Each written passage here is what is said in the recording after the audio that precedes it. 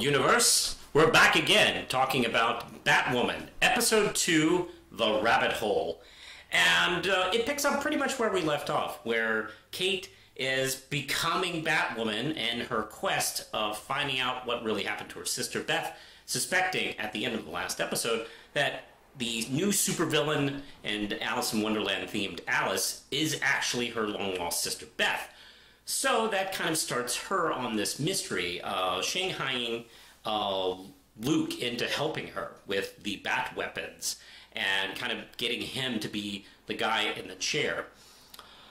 So she can, go and find and search Alice. Meanwhile, her dad, Jacob, and his security force, his private contracting security force, Crows, and we'll talk about them in a minute, are tearing out the streets of Gotham, trying to locate her gang as well as her. They even get the permission and go-ahead from the Gotham Police Department to shoot her on sight. And he won't listen to Kate, who suspects that this is actually his long-lost daughter. You shouldn't probably shoot her before talking to her. And he just will not accept it. Alice, by the way, starts playing mind games, showing up at their old childhood home, at their old hangouts, until she has that tete-a-tete with Kate at that creepy little moment on the playground. And it actually was serving as a distraction as she goes and tries to kill her stepsister, Mary, who has done nothing wrong to anybody.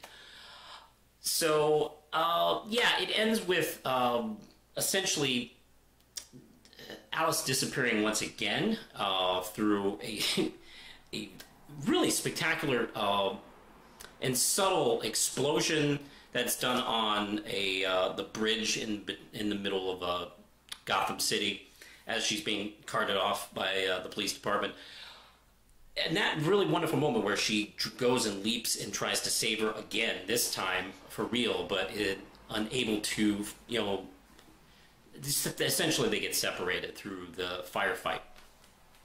And of course, Batwoman is also able to save Mary, and we also see Sophie's development, trying to figure out where she stands.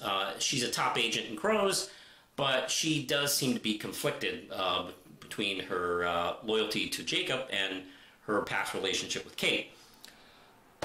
Okay, that's pretty much where we go from here. There's one more thing, and there's a final scene with Jacob's new wife, and let's see, what is her name? Catherine. Catherine shows up at the end when they're able to recover a knife with Alice's blood on it. She tells a mysterious henchman, "Get rid of it." So, okay, let's break some stuff down.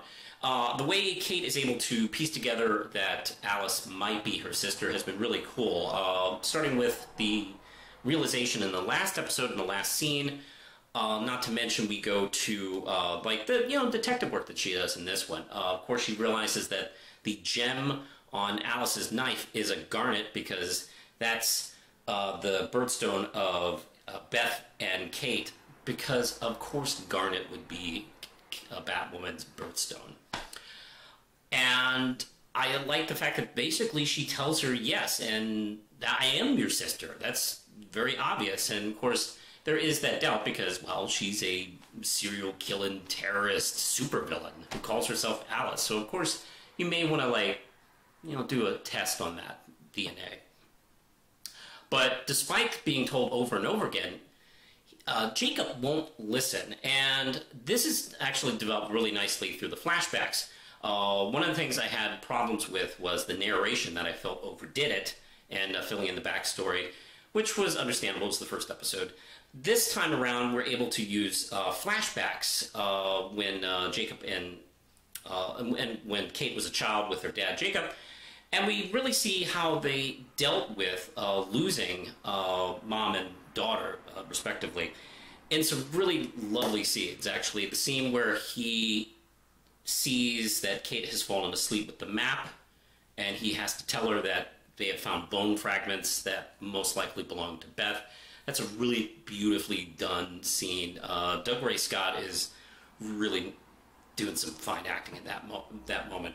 And it's really nicely written as well. It doesn't have the problem of being overwritten that some of the CW shows tend to do. Really nice stuff there. Okay, I want to talk about crows because I haven't really heard this talked about too much, but I'm having some issues with crows.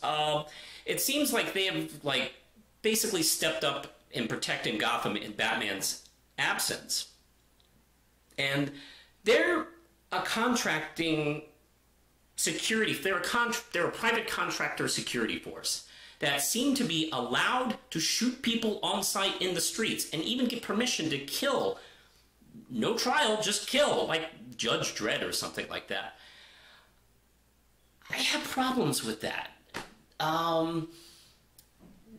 That is very similar to, from fictional films, OCP from RoboCop, or even in real life, Blackwater, which is a mercenary force that goes into other countries and does some rough stuff and has even been accused of, crimes.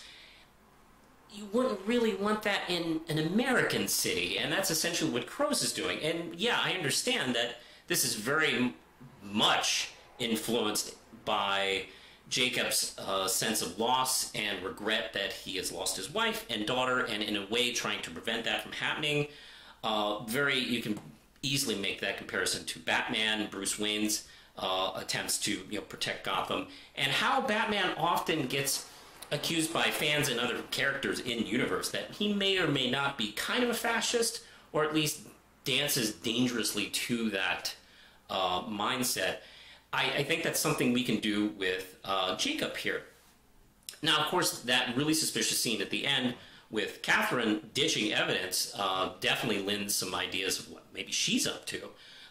Essentially, she could be just as tied into what Jacob is doing, maybe even more so. It's very possible she's doing the real fishy stuff behind the scenes. Maybe Jacob knows and is willing to look the other way because he wants to get this job done. He wants to protect people, and in place of his emotional loss. So, yeah, I feel like that's not really been touched on too much, but I definitely see it going there. And Alice has even talked about that and her motivations.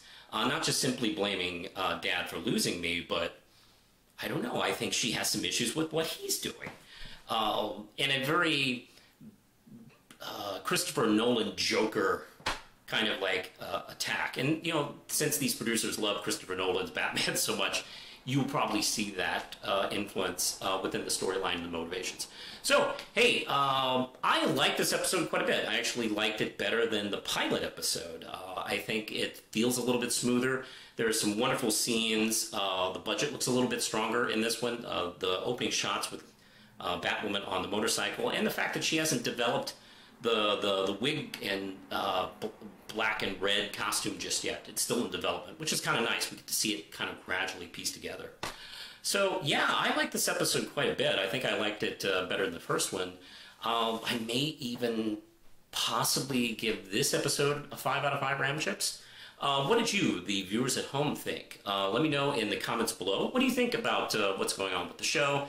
Do you agree with me, disagree with me? Who cares? We can talk in the comments.